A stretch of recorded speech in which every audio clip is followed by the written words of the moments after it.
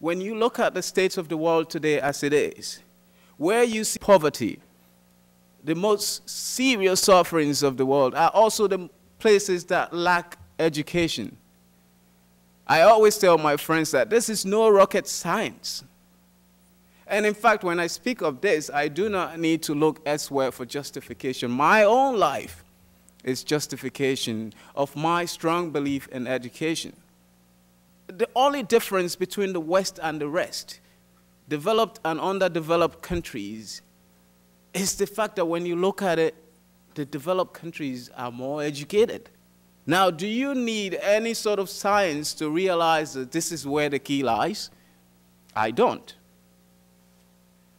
And it is for this reason that I have devoted myself to enforcing education as the primary aim for any African government willing to empower its people for the next generation. Because with education, people devise ways of implementing ideas that empowers their own lives. They wouldn't have to look elsewhere.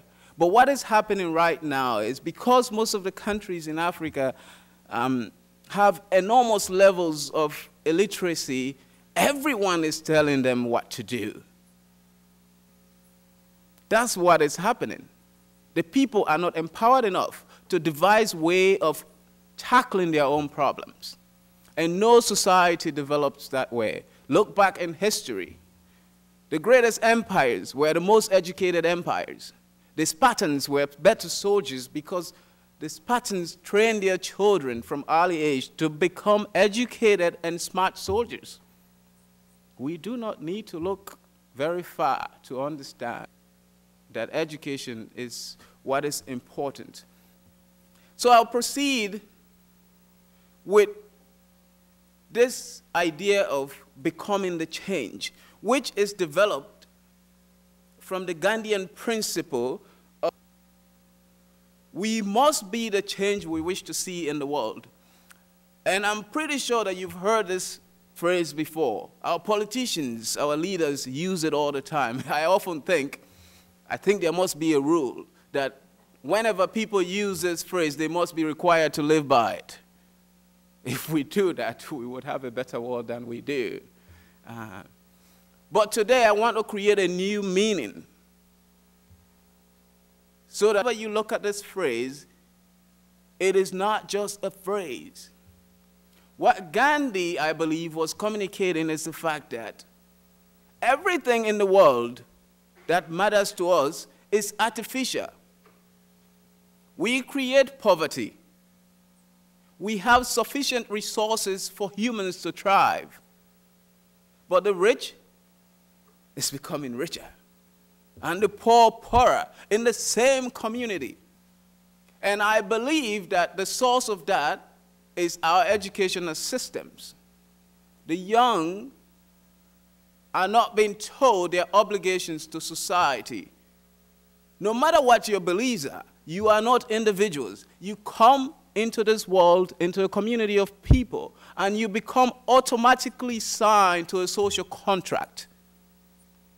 And we must be reminded day to day of our obligations and duties, that social contract. And I think the primary place that should come from is our educational institutions. Our teachers, professors, parents get to interact with us at a tender stage of our lives when we are trying to create who we are. And if we do not have sufficient guidance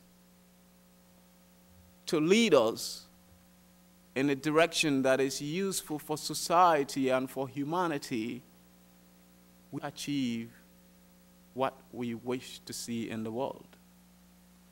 Which is why education is also very important. And only us can solve the problems we have. There are no other solutions, no outlandish solutions for us. It is only humans. Because most of the problems that we deal with are creators. We start war. We destroy the environment. Only us can plant trees. Only us can minimize our ways of living so that it conforms to the limited resources that we have to share with the rest of the world.